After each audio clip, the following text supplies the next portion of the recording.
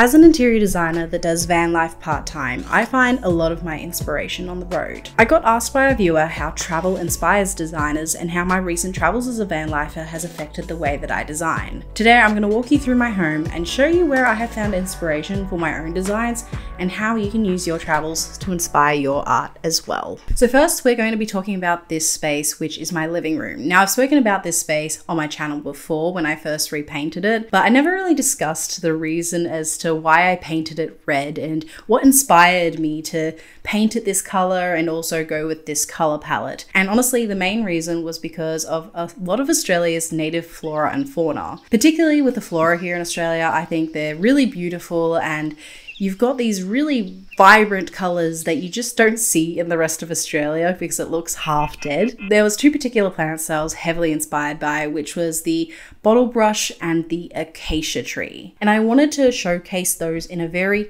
non-literal setting, particularly when you're wanting to use a particular thing as inspiration. You don't want to be super duper literal about it, which I do have an example, but I'll blame my grandmother for that one. That wasn't me. The goal with this space, especially because it is a multi-purpose space, I film here, I edit here, I relax here.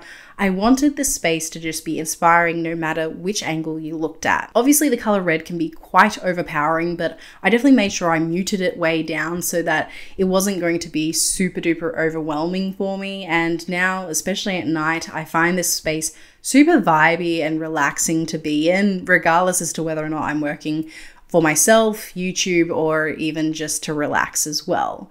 But let's go check out a space that is completely different to this one. Okay, this is my impression of every 80 video ever. Okay guys, this is where the magic happens.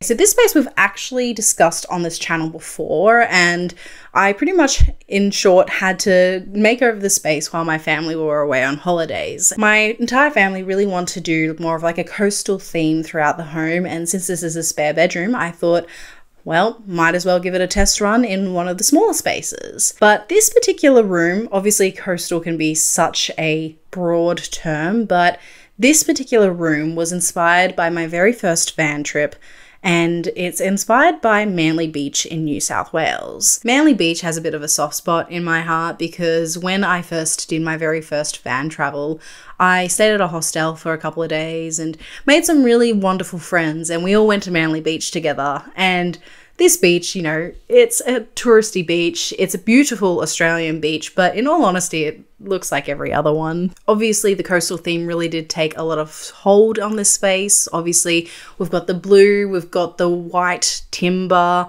and, you know, the overall general aesthetic of coastal.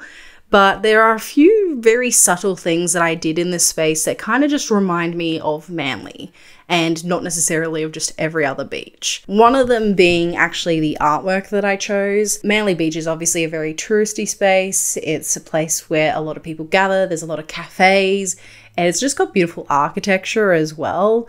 And the art pieces, they're actually from Amazon. They just kind of gave me that community vibe and that vibe of, hey, you know, there's a whole bunch of people together, let's all celebrate and have a good time. And especially because this is a spare bedroom, I really did want to bring people in and make people feel welcome in this space. Here in Australia, we are so fortunate with our beaches. Like, the water is beautiful blue, the sand is really beautiful white color, and I feel like I did kind of do it justice in this space. Obviously, it's not really obvious. It doesn't have Manly written on the wall, but it's not meant to be. It's just meant to be subtle nods to the space. But yeah, I think this space is probably the most specific in terms of location that inspired me to do this space. And honestly, it's such a nice room. Like, I'm so happy with this space. Obviously, a few things have changed since that video, so you're welcome to check that out later. But there was like a mattress back there, and that mattress is actually still in the van. So that's the mattress that I used for the van, but for storage purposes, it worked great as a headboard. So obviously it would have been great if I popped, you know, some cover on it, but I was working with no budget. What can you do?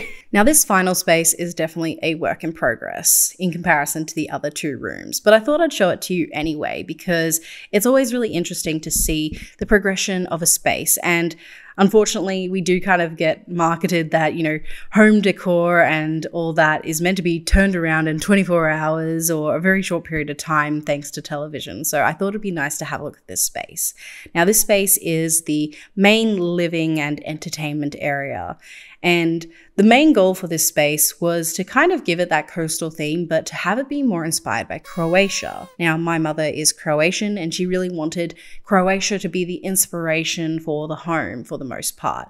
And so I was looking at a lot of images and trying to pull out the parts of Croatia that we would want to reflect in the space, but not have it as literal. A really great example is this beautiful lamp right here. Honestly, this lamp is my pride and joy. I love it so much. Originally, it was actually meant for my living space upstairs, but it got claimed down here because it just looked so good. The real thing that I really loved about this lamp is that it did kind of reflect a certain aspect of Croatia. Now, in Croatia, you've got these beautiful old homes with terracotta roofs, and they've got this very textured sort of sandstone rendering for the rest of the home.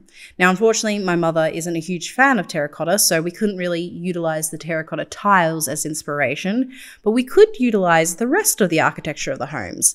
And this particular lamp definitely has a very similar aesthetic to those homes. And I really also love the movement that is going throughout the space because it kind of gives you this washed up on the beach sort of vibe. This isn't the only thing that we're doing. We've got beautiful navy blue couches that definitely represent the ocean, and we're trying to add in more warmth into this space. One particular thing that we are starting to get our hands dirty with and try and figure out what we're going to do with is the backsplash in our kitchen. The kitchen is beautiful, it's large, but it is very bare, and we want to add some warmth back into the space. So again, we are taking inspiration by the coastline in Croatia, and we're wanting to do maybe a sandstone sort of look all the way up to the ceiling to add a little bit more of that texture that you see. And with that warmer tone, we'll make it a little bit more inviting as well. But also with our island, we're going to add some timber slats underneath the island bench to add a little bit more of that warmth as well as a contemporary sort of style. Just with those two things alone, it'll add a lot more warmth to the space and just have a little bit more personality as well. The goal of each space is different.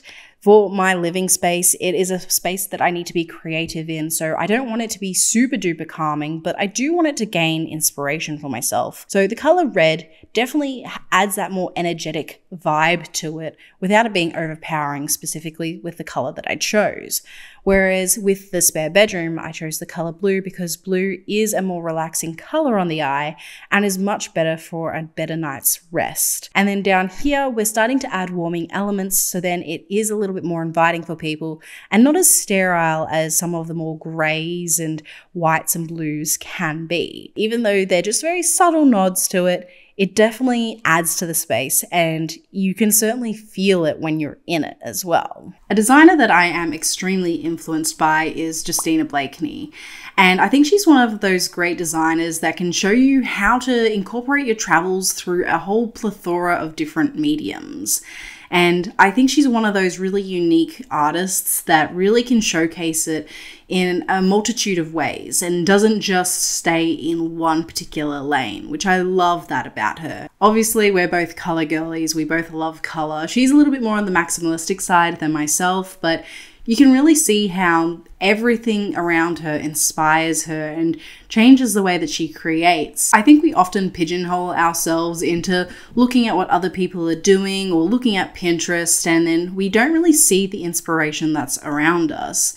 One thing that I've really just been enjoying lately is doing the more cinematic sort of vlogger sort of stuff, because I can just show you what's inspiring me instead of just talking to you straight from the camera. I think just being able to show you what in the world it is in my mind that kind of just makes me happy and gets me inspired, I think that's a really nice thing. And you don't necessarily need to travel across the world to be able to do that. Sometimes it's just simply like looking out your window and being inspired by the trees. There's definitely one way that I certainly get stuck with, and that is that I look at things on a very literal sense, and sometimes I need to try and look at it in a more abstract way.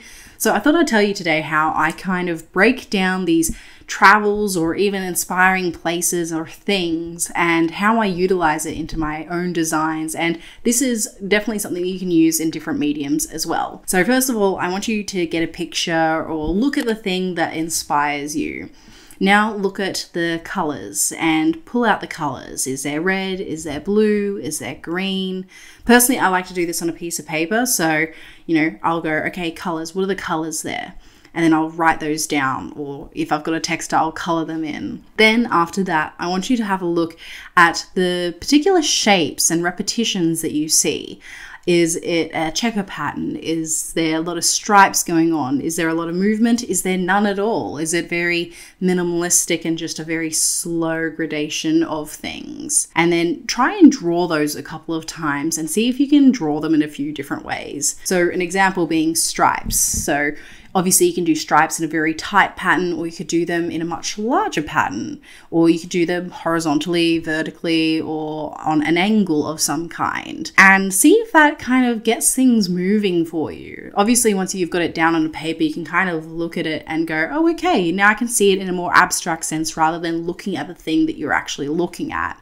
And then you can utilize those particular elements into your space or into your art piece or into whatever it is that you're creating or wanting to create. But yeah, that's pretty much how I do it. I did mention quite a few videos today, so they'll all be linked down below, and I will also link down anything that kind of resembles anything that has been shown in this video. Obviously, a lot of the things that I collect are typically secondhand, so a little bit harder to find, but I'll link as many items as I can down below if you're inspired by a lot of those or if you want them for yourself. There will be a lot more van life content coming, so definitely stick around and tap the bell and button if you haven't already, and I will see you on our next adventure.